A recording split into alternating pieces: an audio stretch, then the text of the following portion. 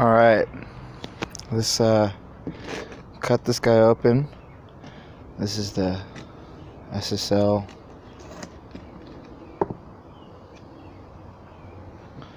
EV.1600.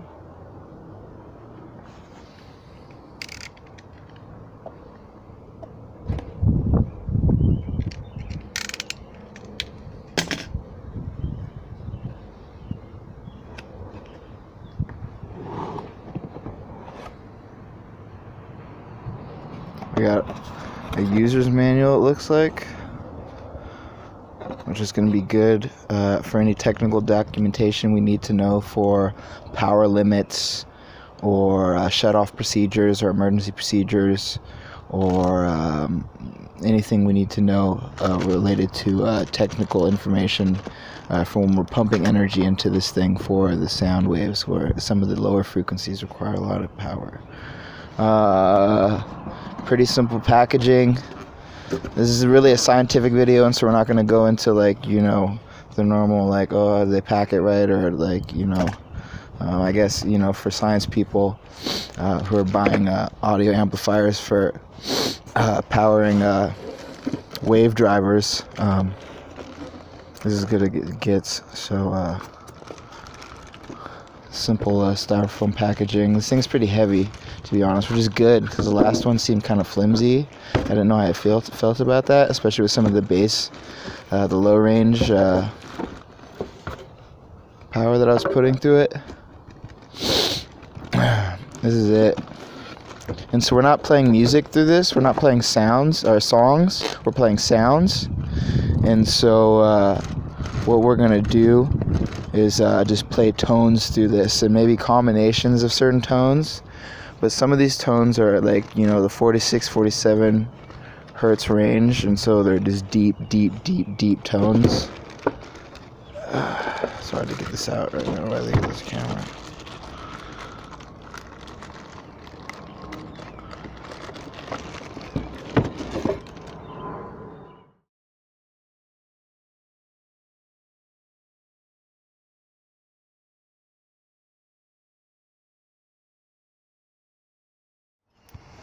Alright, so this is the amp right here. We have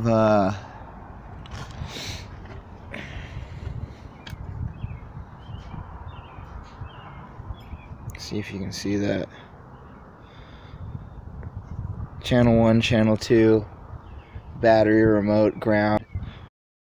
And flip around. So you got your input controls, your filter mode, your bass boost, and your remote control. There's actually a remote for this that allows us to control, it looks like, the amplitude, I guess you would call it, of I don't know which ranges it is. I don't know if it's the overall amplitude. If it's the overall amplitude of the entire system, that would be great, because then we can just dial up and dial down different frequencies, which has been kind of hard for me because I've been using the software on my laptop to change the volumes. And so if I can change the volumes using a dial, that would be great. And then later, if I can get one, or if somebody wants to send one, a decibel meter, so we can know exactly what decibel we're working at, that would be great. And so I'm working on attaining that, maybe something through my school or something. Talk to the physics department. But yeah, remote power adapter, we'll find out what that's for.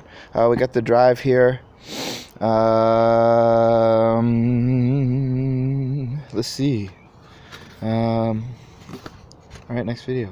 So what I've decided to do first is mount this amp, and I'm going to be mounting it on this enclosure.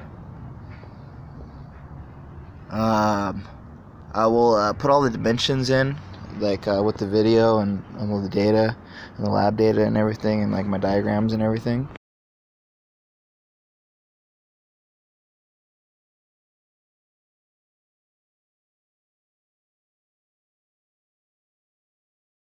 of the speaker box and the amp and all that good stuff. I'm just gonna go ahead and mount this though, and so I'm gonna try to set this camera up so you guys can see that, and then we also got the Camtasia live feed. Alright, let's do this.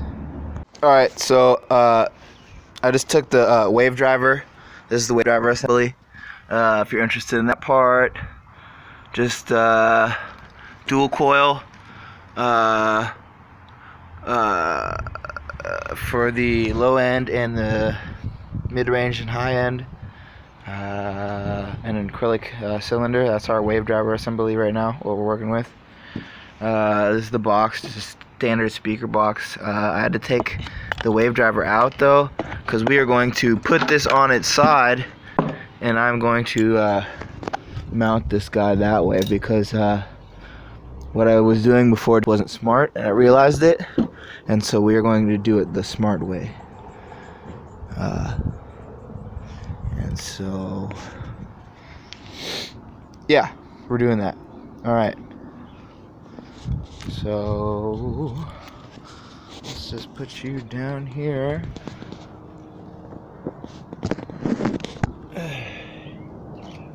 Alright. Go to work.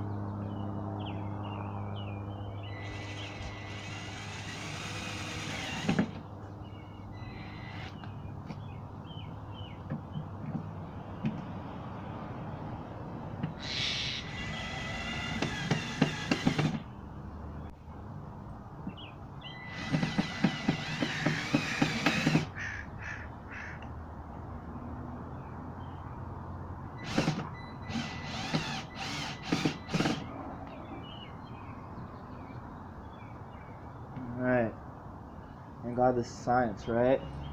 This is amazing, man. We used to, like, when we were kids, we would, like get our, like, speaker boxes all, like, really nice and get, like, the best sound we can get. For music, man. For music. And now I'm, like, building this, and it's for space propulsion research, right? It's a totally new world. Totally new world. But it works so far. On the older amp, the 300 watt amp, it didn't have enough juice. It was working.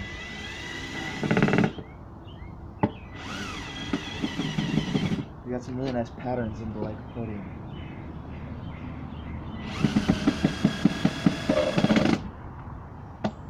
All right.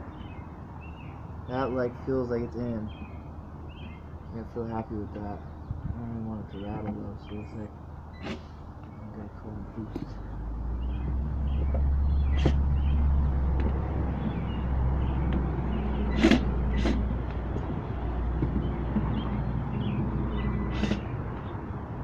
Alright, that's on.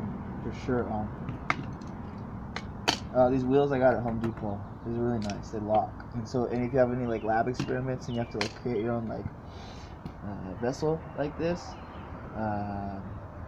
you can mount these. I probably should mount these a little better. Touch those up right now. You can mount these and they make great whips. I think these came loose.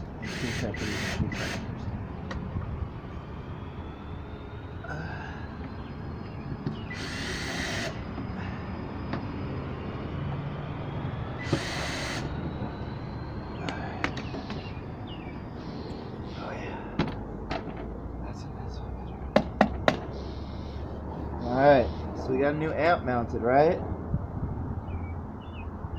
Now we can power those deep waves that we're looking for. I almost feel like maybe I shouldn't mount this thing. It is built to be mounted on a speaker box, though, right? It's built for vibration. This will be fun. Okay.